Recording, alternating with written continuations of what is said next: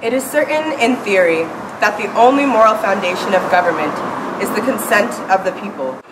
It is certain, in theory, that the only moral foundation of government is the consent of the people. It is certain, in theory, that the only moral foundation of government is the consent of the people. But to what extent shall we carry this principle?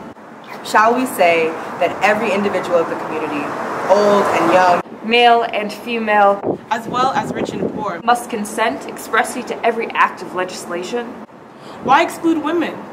Because their delicacy renders them unfit for practice and experience in the great business of life and the hardy enterprises of war, as well as the arduous cares of state. Besides, their attention is so much engaged with the necessary nurture of their children that nature has made them fittest for domestic cares.